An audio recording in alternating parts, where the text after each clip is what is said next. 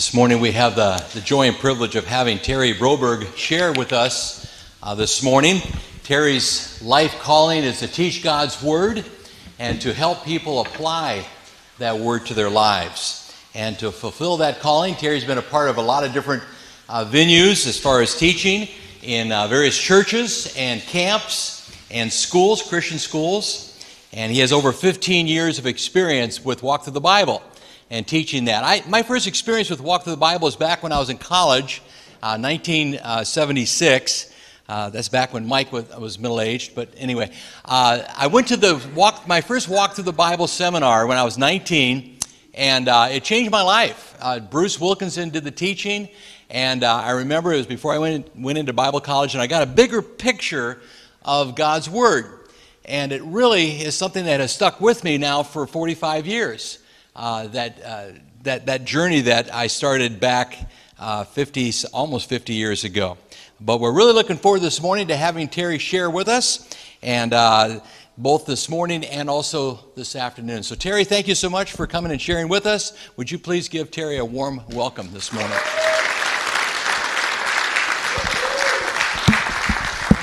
Thank you. Thank you, Pastor. It's just a great privilege to be here with you. I'm so glad that we get to spend some time together. I drove from all the way in Bonnie Lake, down the valley, across the valley, to Stellicum, sat in line.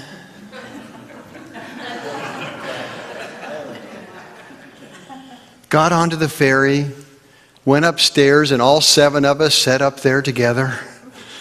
And I got off the ferry and I thought, oh, this is so nice. So peaceful. What a privilege you have to live here. I have to admit, though, I was a little concerned. Because as I was driving off the ferry into the terminal, there were 8 cars on the ferry and 20 lined up to leave the island. And I thought, do they know something I don't know? But you're here, so I guess we're okay. It's so good to be together. It's my privilege to share with you the Old Testament, that part of the Bible, the part before Christ. But Christ has his fingerprints all over it. So the whole point of the Old Testament is to let us understand we need Jesus. And then the New Testament says, he's here! Yeah! That's good. And then he starts the church. And for 2,000 years, the name of Jesus has been spread around the world. Thanks for giving that little introduction to me. I always have to be careful because they don't want to put too much gravy on a little bit of potatoes. But it has been my privilege to teach with Walk Through the Bible for a number of years now, and I just got a new job a year and a half ago. And now I work at Walk Through the Bible, not just for Walk Through the Bible. And it's been my privilege to become the Global Children's Ministry Coordinator. And here's what that means. I'm on Zoom a lot. But I have the privilege of working with a team of people all around the world, and we're going to share what you're going to hear today with 1.3 million children this year around the world in a number of countries, and it's really fun. So if I act a little childish today, well, get over it. No, that's my world. And I think that we have more learning when we have fun. And we'll remember things when we're actively involved in the learning. So, be warned. Y'all might get to move a little bit today, but it'll help you hang on to what we're talking about. I have to do something right now. If I offend somebody, I'm sorry. I can't deal with this any longer.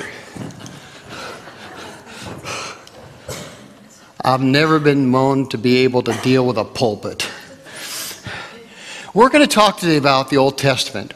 We're going to start at the beginning of it, and we'll work right on through to the end of it. And as we do so, we're going to put together 40 significant story points that help paint the big picture for us together. And so the reason we do that is because, let's see if we're going to work. Did I do something? I need to be freed up. Did you do that or did I do that? I did. Go ahead and try again. Okay. Oh, you freed me. Thank you. Sometimes the Bible's a little bit of a puzzle to us. We've heard the story of Gideon. We know about David and how he took out that big giant, and we've heard about this and that, but how it all fits together sometimes can be a little confusing. Our Bible wasn't given to us in chronological order. It's written in sections. In fact, it kind of looks, well, not quite like that. Mine doesn't have all the colors in it, but it has a section of history. It has a section of poetry. And then finally, there's a section of prophecy. And even that is divided up. The first 5 books of history are called the Pentateuch, or the Law, the books of Moses. And then they put a committee together and they tried to figure out what to call the other 12 books of history. And finally, they just came up with the name Other History Books. Then there are 5 books of poetry, and then there are 17 books of prophecy at the end. And the first 5 of those are called the major prophets because they're big, and the other 12 are called the minor prophets because they're small. They're all important. They're all valuable. But if truth be told, sometimes in our Bibles, the minor prophets are the white pages. They're the ones we haven't highlighted, underlined, or read very often. And sometimes the pages are even stuck together. But they're full of really good things. So my recommendation to you is to read all of the Bible. I read through it every year. I'm just one of those kinds of guys. I like a goal, I get to the goal. But as you read through the Scripture, every time something new will jump out at you. I have read some stories in the Bible dozens of times, and yet something new comes out and grabs hold of me.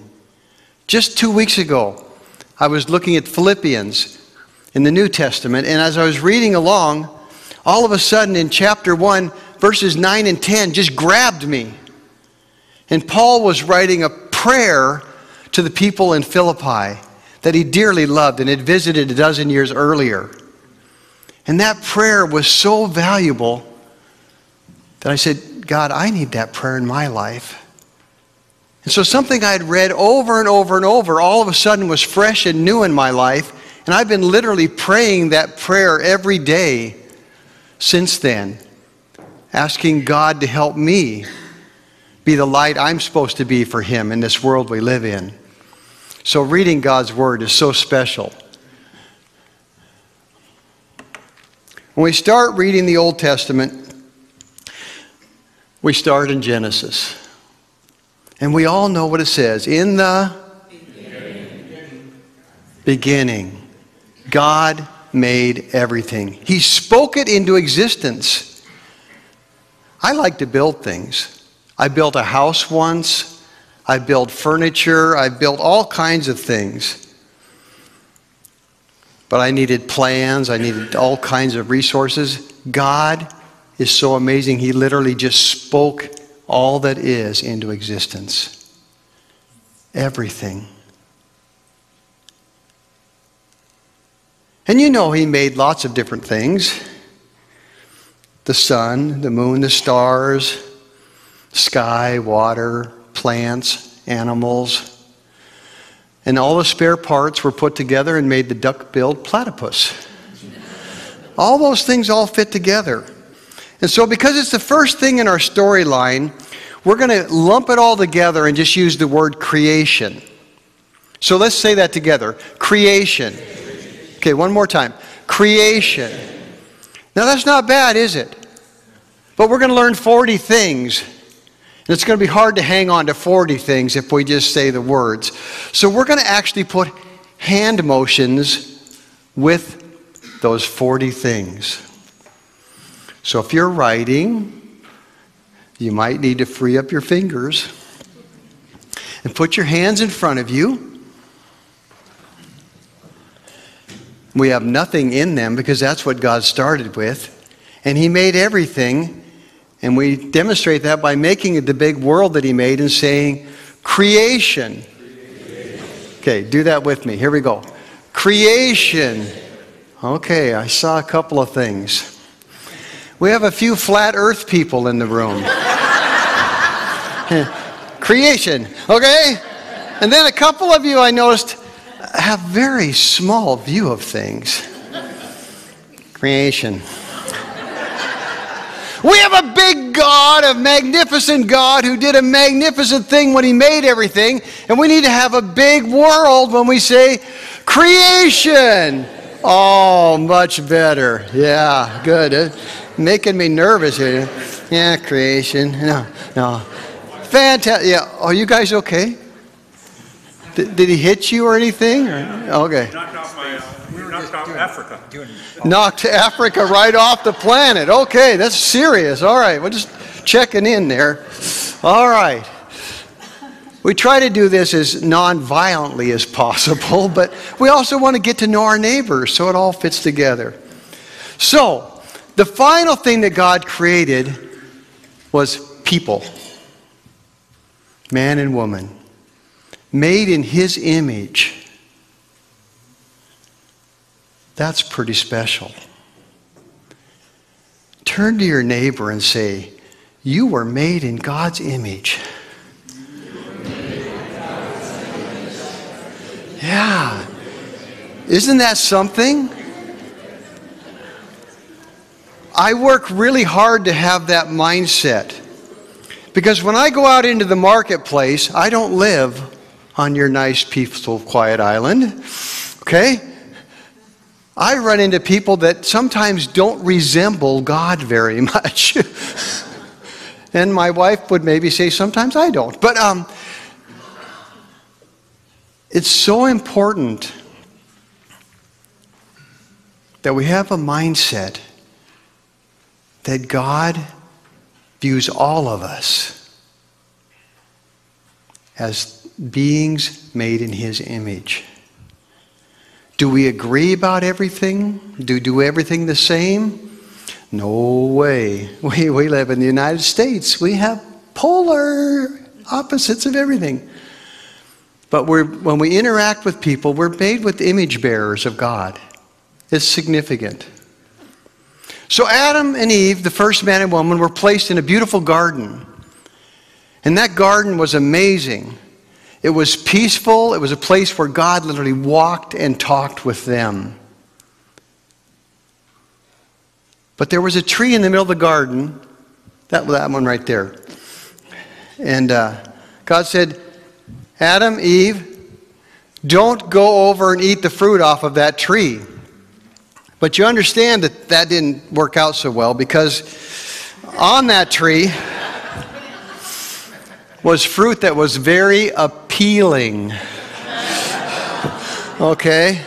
And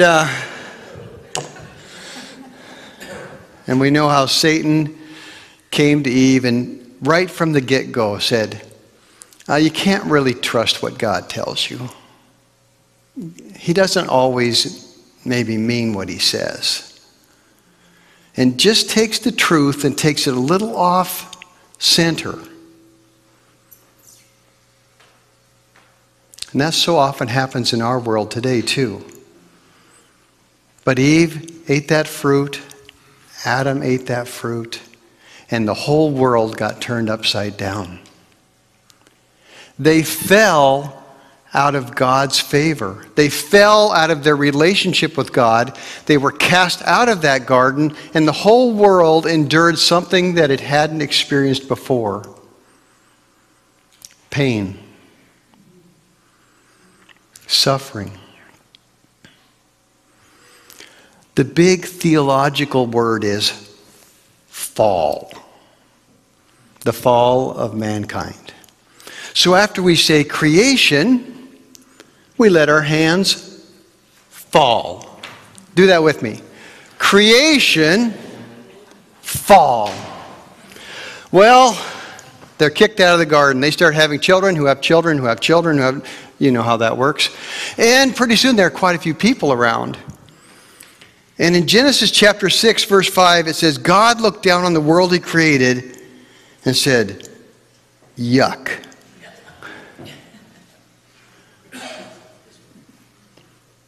All the thoughts of every person were continually evil. What a terrible thing. So God decided to flush the whole works and start over. But before they turned the water on, they saw Noah. And God said, he is faithful. I will redeem him and his family. And so you're very familiar with the story how Noah went out in his backyard and put together a little boat, 1.5 football fields long, and how 2 of every animal came on board. The door closed, and it rained more than it rains in the Pacific Northwest. You poor Californians didn't know what you were getting into. My wife came out here from Wisconsin when we were first married, and she said, oh, it's so green. And I said, there's a price for that. And she didn't go outside for 2 weeks. But anyway, it rained and rained, and God flooded the whole world. And only Noah and his family were saved.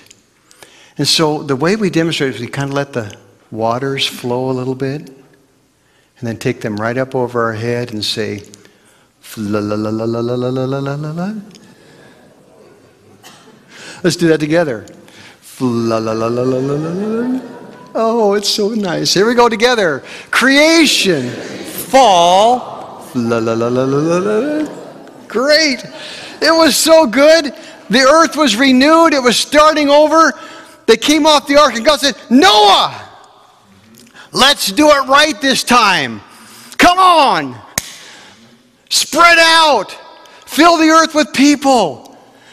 Take dominion and take care of the world. And so Noah and his family grew and grew and grew, and they stayed right there.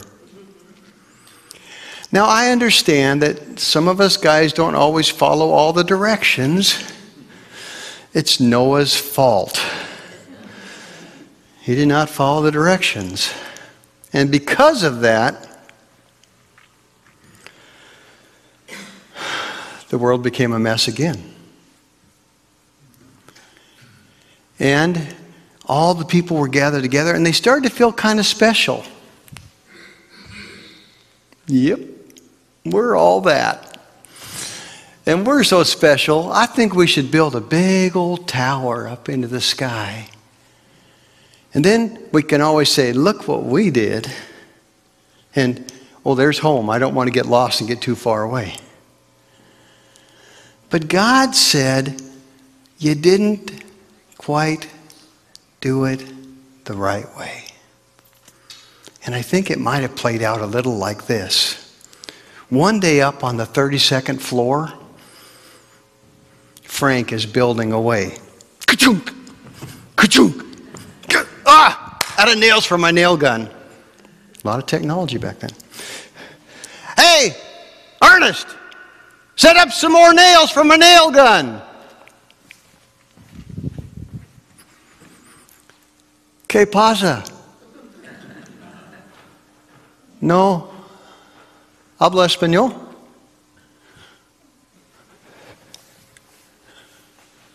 Buddy, you've been out in the sun too long. Something wrong here. George, did you hear him? Sprechen Sie Deutsch? And they had a problem on the building site. Because God said, I'd like you to follow my plan. So he separated them into nations with different languages, and they spread throughout the world, which was God's plan all along.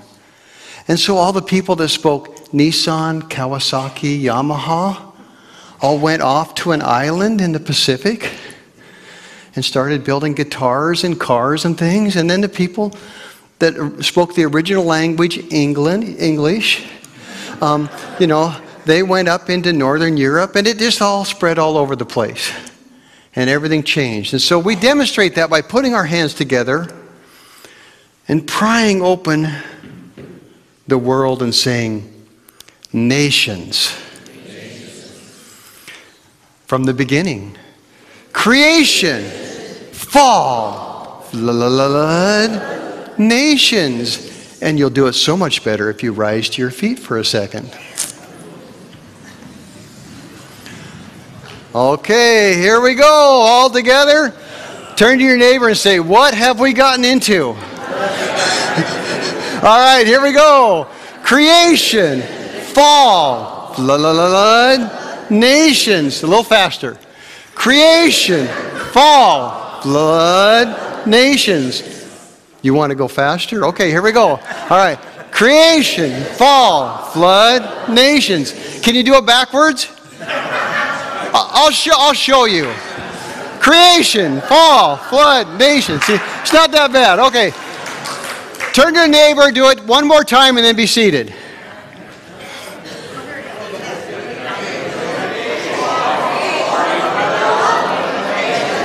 All right. Okay, go ahead and have a seat. Some of you are wondering, what did Adam and Eve look like? So I put their picture up on the screen. Actually, this is my girlfriend, Julie. We're newlyweds in this church, I guess. We've only been married 41 years.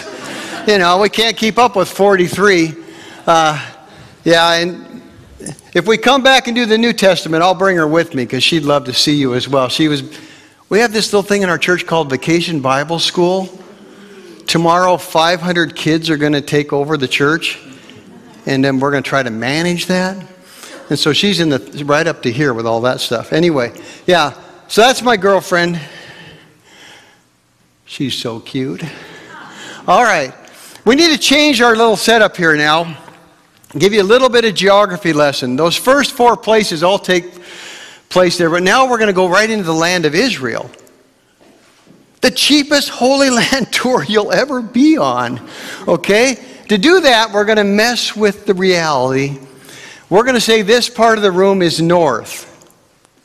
If that is north, what direction is back there? South. And this is? West. And east, okay? Very good. All right, what's that corner back there?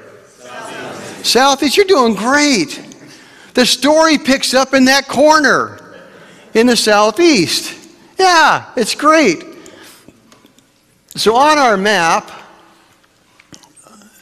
that is the north. Oh, I see. Okay, so our story starts out clear over here, what is called the Persian Gulf. Okay, and God meets with a man there named Abraham, and he and his family are going to go for a walk all the way up the valley, stay here a little while, and then end up all the way down here in the Promised Land, the land of Israel. And that's where we will spend the rest of our time together, in Israel. And we're going to pretend it's right here in the room. You sat in a perfect spot to be the Sea of Galilee. Do you want to wave at everybody? Okay, there's the Sea of Galilee. It's lovely, okay? Coming back and forth out of the bottom of that is a windy river called the Jordan River. And it empties into, amazingly, the Dead Sea right back here. Yeah, okay. Considering everything, you look pretty good. Okay. And then over on this part of the room, you're all in the Mediterranean Sea. So kind of wave your arms. Yeah, those are the waves on the Mediterranean Sea. Yeah, very good. And then in the middle is just this little country called Israel. And that's where we're going to spend most of our time today. So, Abraham gets called by God. He leaves, follows God with his eyes of faith, comes around, finally lands in the promised land, and God visits him in a vision.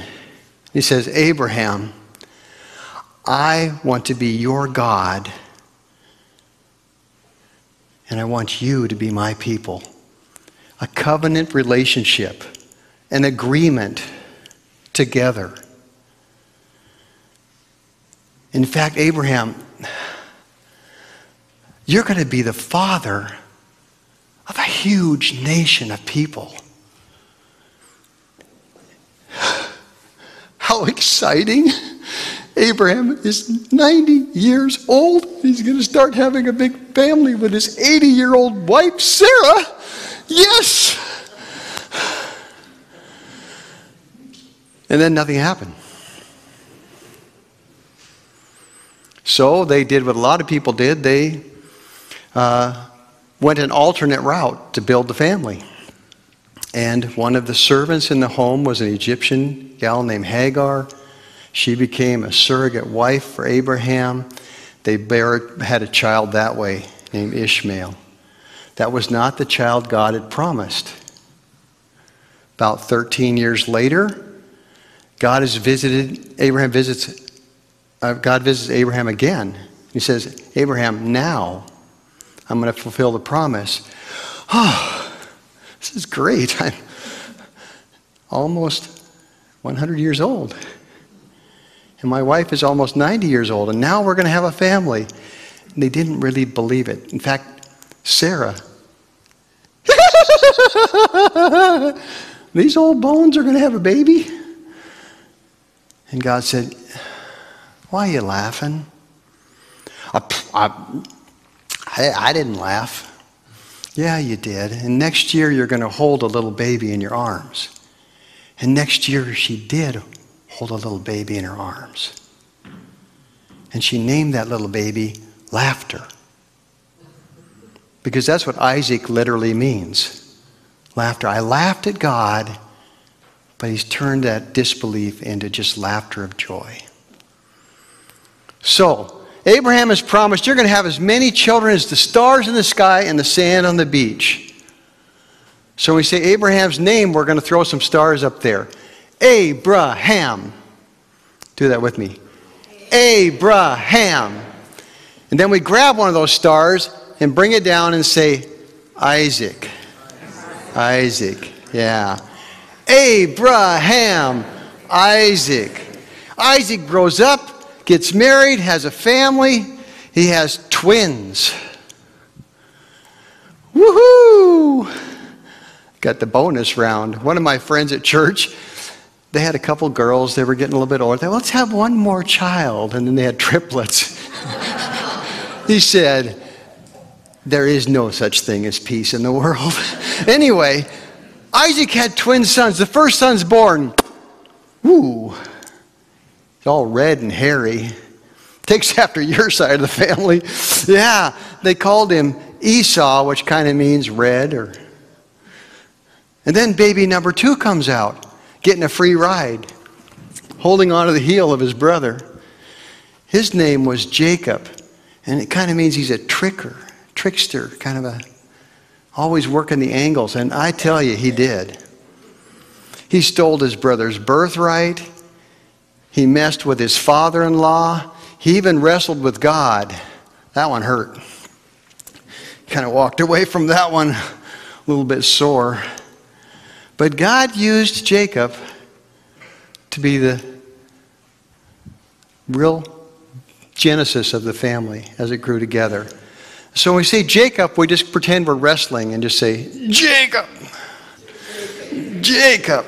So we started with Abraham, Isaac, Jacob. Jacob had 12 sons and a daughter. Woo, he needed a big minivan or a yellow school bus. And the 11th son was Joseph. And we're privileged to have Joseph with us here today. Come on up. This is my brother Alan. He volunteered sort of to do this. So stand right there and look cute. All right. Joseph was son number 11. He had 10 older brothers who thought they kind of were more important than him. But you can look forward. This won't hurt too much. Dad loved Joseph. Joseph was Dad's favorite. He gave him a special coat with all these pretty colors. That really brings out the color of your eyes. That's nice, yeah. Special coat for him that kind of signified this is Dad's favorite. You probably know this, but having favorites in your family doesn't usually play out very well. And for those of you that were your parents' favorite, the rest of us know. Okay? But, yeah. And so the brothers plotted against Joseph. They were done. They didn't like it very much. Well, then not only did Joseph have Dad thinking he was special, God blessed Joseph with the ability to dream dreams and understand dreams. A very unique gift. I have dreams, they're meaningless. Joseph's dreams were important. So Joseph had a dream. And he went to his brothers. I'll do this part, okay? All right, thanks. Yeah. Hey guys, guess what? I just had a dream. Oh, Joseph, we've missed hearing about things with your life. What happened? Well, in my dream, we all were out in the field and we went and we cut our grain and we stacked up all of our grain and all your grain bowed down to me. Oh, thanks for sharing that. Really endearing dream with us. A little while later, I had another dream. Hey guys, guess what? I had another dream. Oh, great. We loved the last one. Yeah, in this dream, the sun, the moon, all the stars all bowed down to me. And that was enough. They said, this guy's got to go. And so, the circumstances came together. Joseph went to visit his brothers when they were way far home. They took his coat off. You were just getting to like it, weren't you? They put some animal blood on it and sold Joseph as a slave. Slavery is an abomination from hell. It always has been, and it is today. Our world is full of horrible trafficking that is terrible. You got trafficked. And we're going to go for a walk. Here we go, Joe. Joseph went down, all the way down, past the Sea of Galilee, the Jordan River, down below the dead the Dead Sea, all the way back down here. We're still coming. It's not easy to be taken away as a captive, is it? All the way down to Egypt. Now, Joe, I have some good news and some bad news for you. The good news is you do get to go back home. The bad news is it's in 400 years and you'll be a mummy.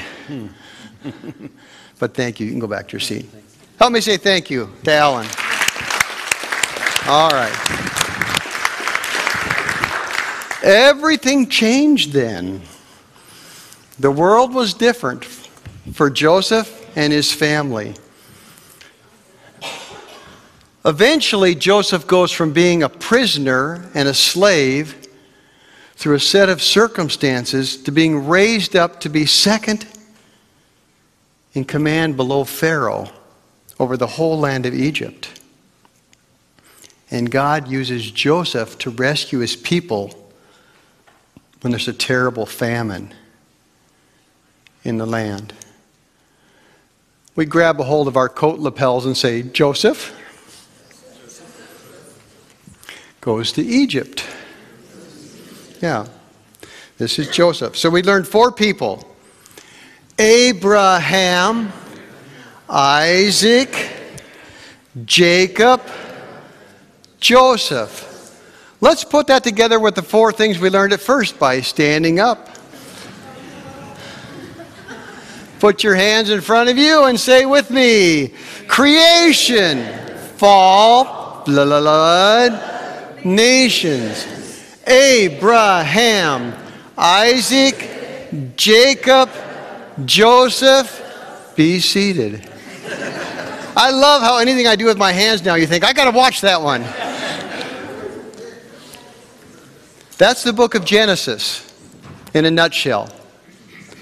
But I want to stop for a minute and talk about Joseph as we finish our time together. Joseph's life was like a roller coaster.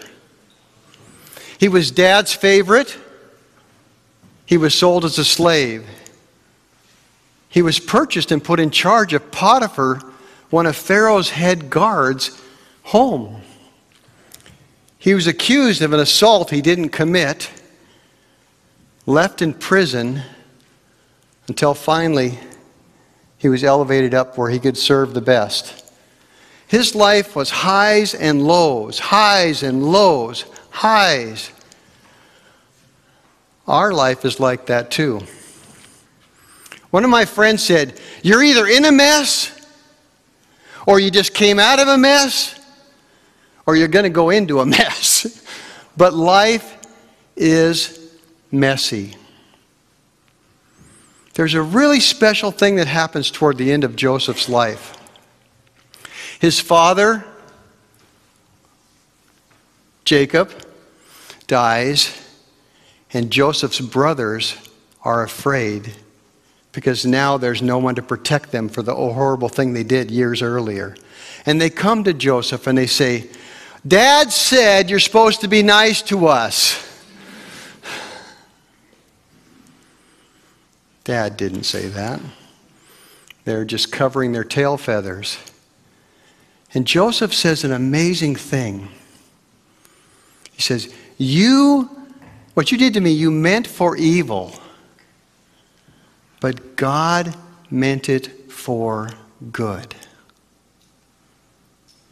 Joseph could have hung on to that. He could have become a bitter man, but he was a better man because he saw God's hand in the good and the bad, because he trusted God through every circumstance in his life.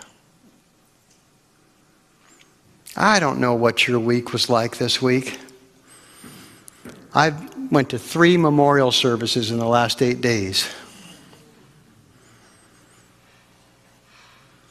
Last Sunday afternoon, we put my dad in the hospital because his heart started going weird. He's only 94. I don't know what the issue is. But anyway, and it took till Thursday to find out what was wrong, and they plugged him with a pacemaker. But I spent all week driving back and forth to my mom's house to the hospital all week long amidst everything else I had going on. And tomorrow I'm going to get assaulted by 500 kids at Vacation Bible School. It's really nice to be with you today. I left all that stuff on the other side of the water. But I know this,